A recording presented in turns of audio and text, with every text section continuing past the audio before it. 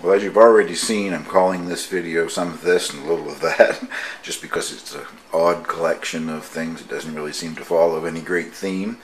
I've harvested, well, I guess these are the 2 and 3 of my cantaloupes. There's only one left out in the hoop house. I have already eaten one and it was delicious, but I decided I would cut one and show you what the Earlichamp short season cantaloupe looks like when you cut it open. I'm going to cut this one even though it has something happening here. There's a small hole. I don't know if somebody has gone in there or if somebody has come out, but I'm trying to save this one because I've promised a cantaloupe to a friend. So we'll have a look at this and see what's inside anyway. I don't see any damage. Of course the hole is down there, but this is the same as it was the first one, the one that I've already eaten. I was amazed at the ratio of flesh to seeds. There's a thick area of flesh and just a small area of seed in the middle.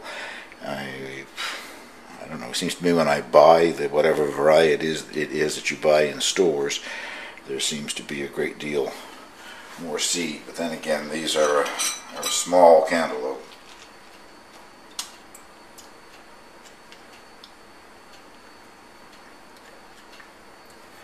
That's pretty much it for seed. The rest of it is delicious cantaloupe.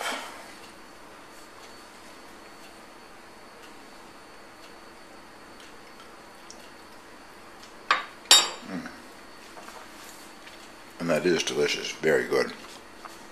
Well, carry on the next clip here. I think I'm going to pick that large, red, ripe, sweet pepper and roast it.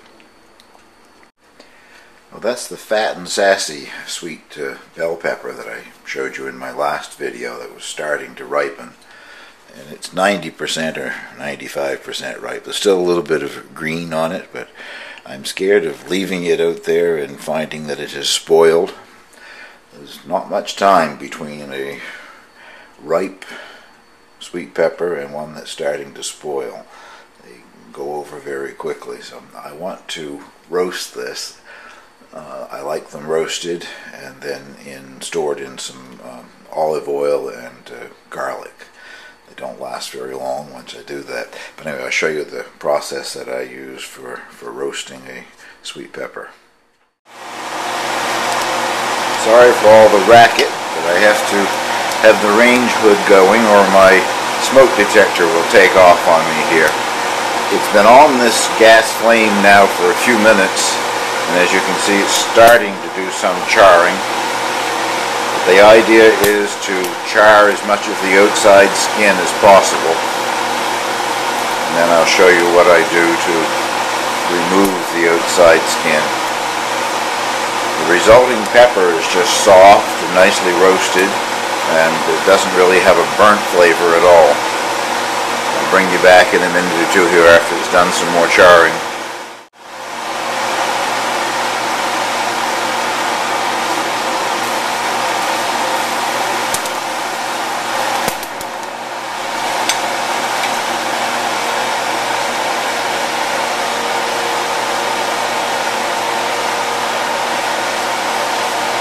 It's almost ready. I'll turn it a couple of more times and then I'll show you what I do to start removing the charred skin.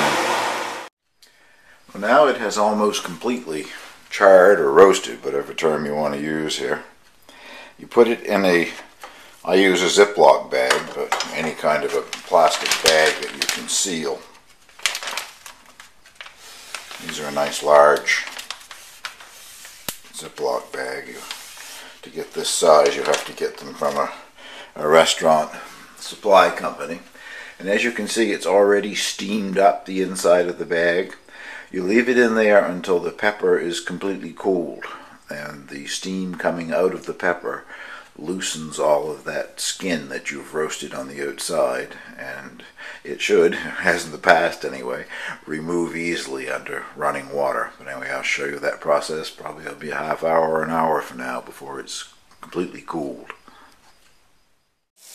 I always seem to have a noise in the background. This time it's running water.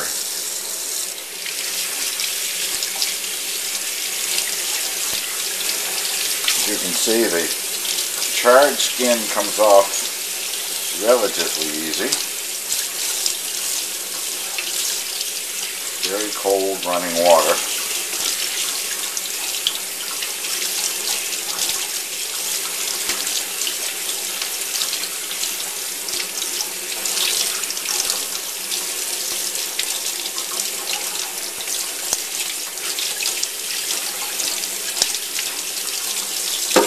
I'll keep at this until I get it all done, and then I'll come back and show you what I do next. I took the back of a knife and removed some of the more difficult charred pieces. I think I got most of it off there. The next thing you have to do is cut it open and remove whatever seeds might happen to be inside.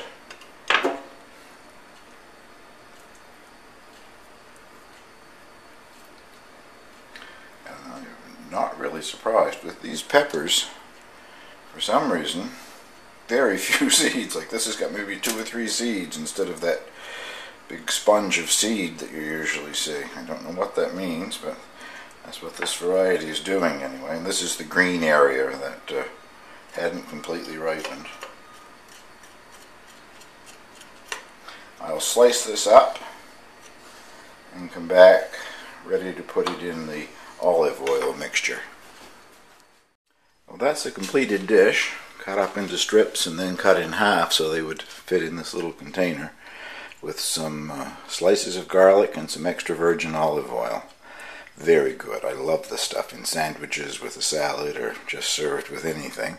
I like to let it marinate at room temperature for a few hours before I refrigerate it, but then I don't seem to have any problem with keeping it for a week or 2 in the fridge. Well, next I'm going to try some tempura batter along with my shishito peppers. Well, I'm making the tempura batter, which really isn't all that difficult. It requires 1 egg. Mine, of course, complete with shells in here. There we go.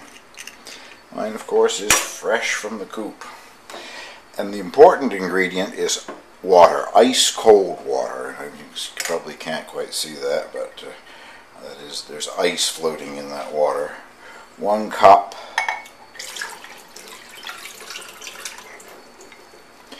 of ice water.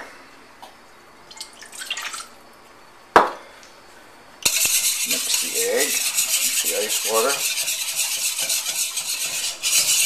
and 1 cup of sifted all-purpose flour. And that is really it. And you don't want to whisk until smooth. The batter is supposed to be lumpy, a bit on the lumpy side.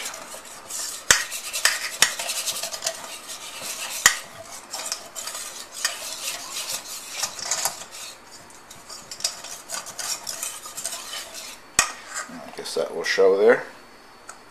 Tempura batter all done. I have a fire going out on the rocket stove. We'll see if we can't cook some shishito peppers and also some pole beans. I canned my pole beans a week or so ago, but the vines are still producing, so I've added a few pole beans. Well, I've got a bit of a better fire in the wok this time. Using smaller pieces of wood seems to produce a better fire.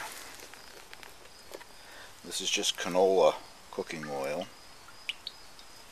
I'm not going to really add enough to do deep frying, just enough to hopefully cook them.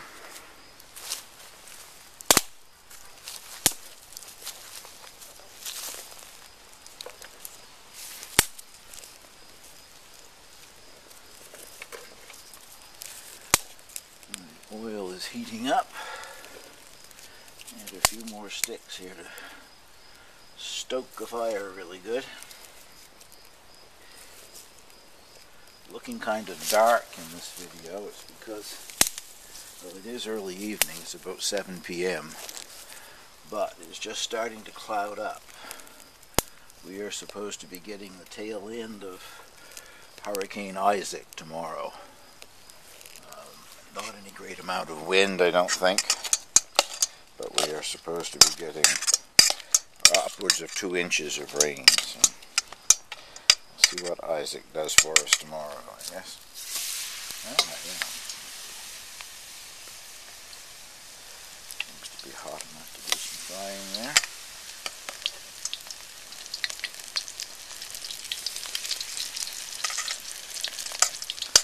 The red pepper is also a shishito. Just when it's gone right, that's all.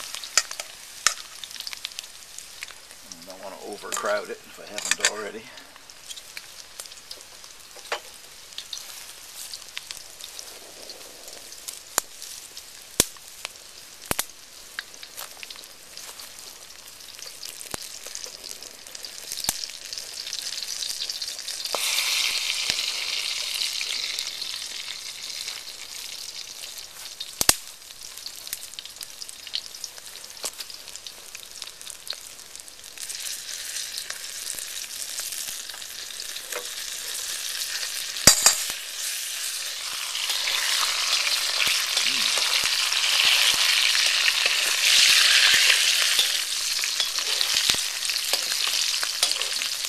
Working quite well.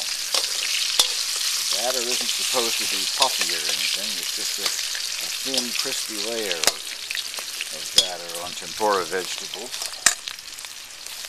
And I'll bring you back and show you what that looks like after I've drained it on some paper towel and set it up with the rest of my dinner here. Well, I'm really losing the light here now, but they fried up quite nicely. The only thing I have done is I have seasoned them with a little sea salt, and they're delicious. I have enough to do a second portion, which I probably will do, and that's a piece of steamed wild Pacific salmon and some of the roasted peppers that I did earlier today. Well, thank you very much for watching. I'll put this little hodgepodge of videos up on the internet.